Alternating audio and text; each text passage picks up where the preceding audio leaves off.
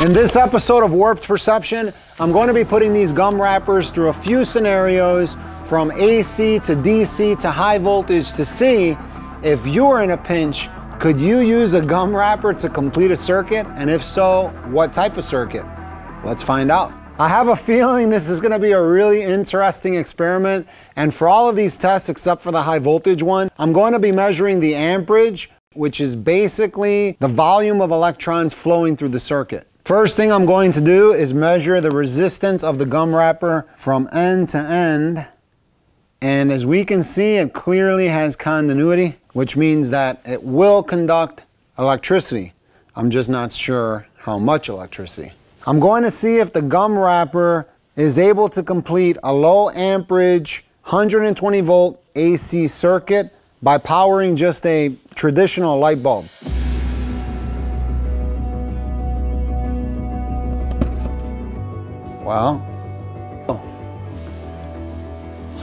Well, that was very interesting. For some reason, I was squinting my eyes. I thought it was going to explode. I don't know why. I disconnected the power. I'm just going to check and see if it got hot or any damage occurred. And nah, nothing. It looks perfect. The first thing that comes to my mind is this can probably handle a lot more amperage than just this light bulb. That gives me another idea. Not sure if you remember this toaster or not from the previous episode on how a circuit breaker works. But I ended up not returning it to the store. I actually kept it and put it to work, so it's well seasoned and it's up for the task. So I'm going to connect this toaster, leave the circuit in place. I mean, you can kind of say this is our circuit breaker.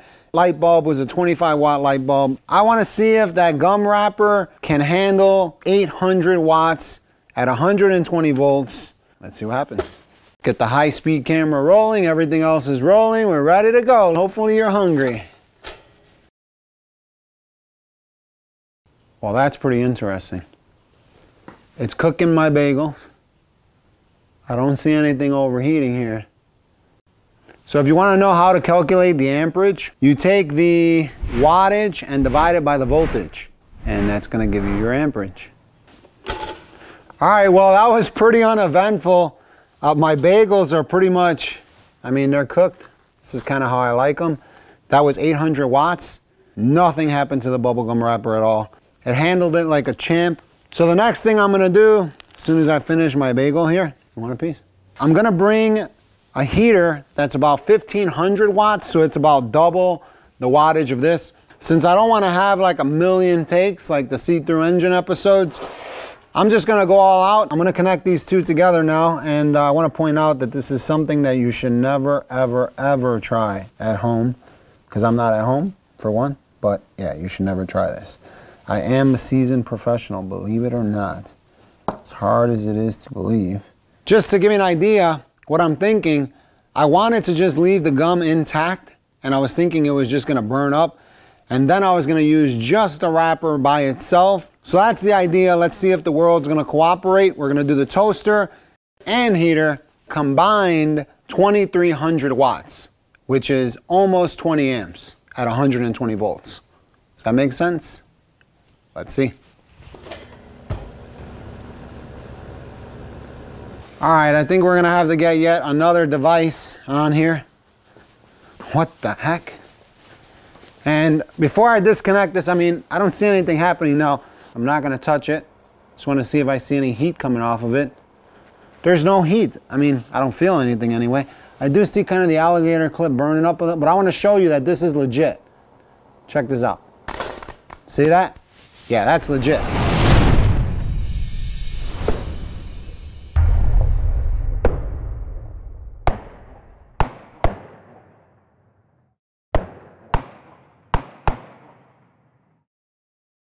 All right, and before adding another heater and changing this piece of gum out, I want to just feel it. Feels like it's about 100 degrees, so it's definitely heating up. I'm going to bring another 1500 watt heater, all ready to go. We got two heaters, 1500 watts, 1500 watts, 800 watts. That's going to be a combined total of 3800 watts going through the gum wrapper. This is Judgment Day for the stick of gum. Here goes heater number 1, heater number 2, and toaster. Let's see what happens. What's the amperage say? Oh, blew the breaker. Okay, I don't say this word very often, but this is ridiculous. Now we're getting into dangerous territory. This thing blew the breaker. It's a 30 amp breaker. It blew the breaker. Something's gonna happen now. I'm gonna hook this directly up to the 100 amp, 220 volt line coming straight from the main transformer, and I don't think this thing's gonna survive this time. Hopefully we see some carnage. Toaster, heater 1, heater 2. I smell something burning. Oh. I smell it burning.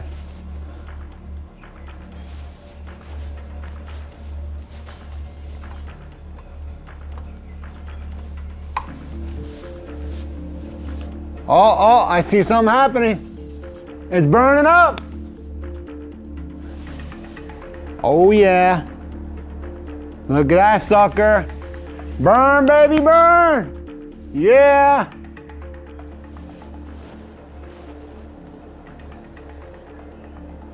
Uncut, unedited.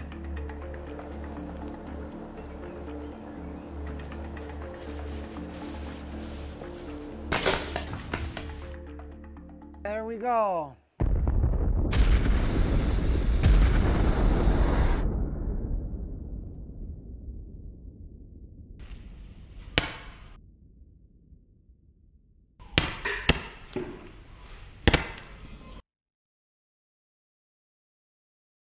Finally, something happened.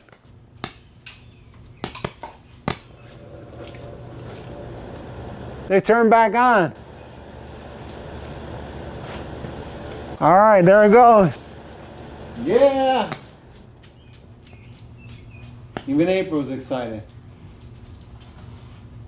All right, so I guess we reached the limit of our wrapper. Who would know? I'm just gonna pull this away very carefully. Oh yeah, look at that.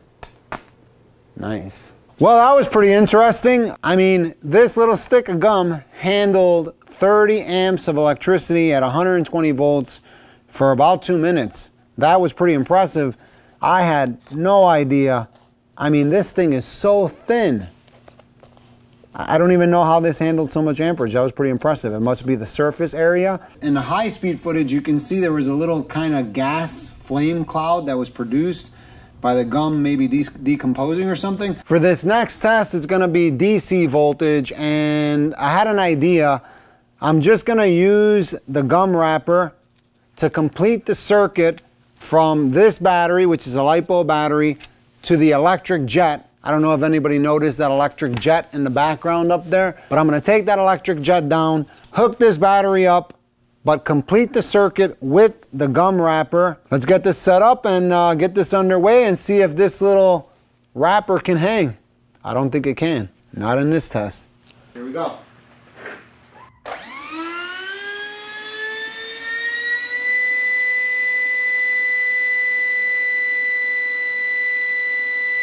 This battery is rated at 30C. It's a 4 amp battery, so that means it's a burst discharge of 120 amps.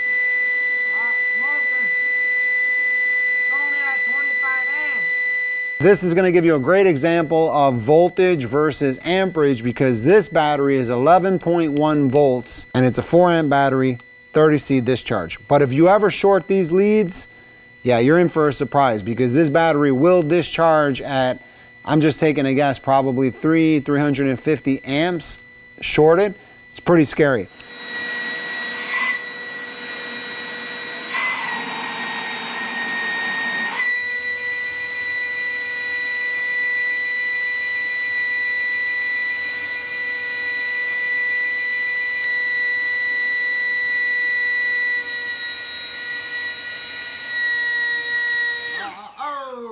broke our circuit. All right, so it just stopped. It looks like we had a little break in the connection, maybe right here somewhere. I don't know if it's the wrapper or the alligator clip, but I'll tell you, I would have never thought in my wildest dreams that a gum wrapper would be able to handle this much amperage. You saw it for your own eyes. There you go, 25 amps DC. So that being said, I'm gonna get this jet off the table. I'm gonna do one more experiment with low amperage and high voltage. It's about 15,000 volts, and we're gonna see if it'll complete a circuit, see if it does anything cool. This is going to be my last and final experiment, which may be a waste of time, but this is a 15,000 volt transformer, but it's only 40 milliamps. That's going back to this whole voltage versus amperage thing. And an easy way to think about it is voltage is the push behind the electrons, and amperage is the volume or the amount of electrons that's flowing. All right, let's see if we can conduct 15,000 volts with gum wrappers. Check that out.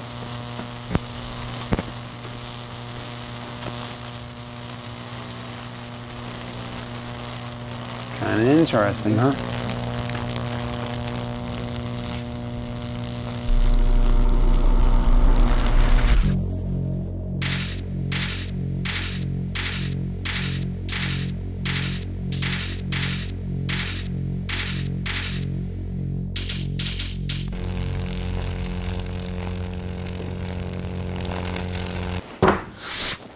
Clean table, episode's over. Now I knew that you can use a gum wrapper to jump fuses and other like low amperage, low voltage stuff, but I had no idea that you can actually use a gum wrapper to complete a circuit like that. I mean, you see how much amperage it handled. That was interesting.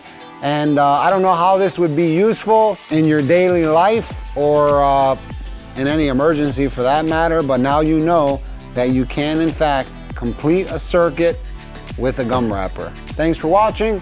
Subscribe, I need subscribers, subscribers, please subscribe. No, I'm just kidding, but yeah, subscribe. See you in the next video. And the see-through engine, episode 7, it's right there. The EFI system is right there. It's coming. I have a few things that are kind of difficult to build. I know people are gonna ask about that, so if you're gonna ask about that, it's coming. See you later, adios.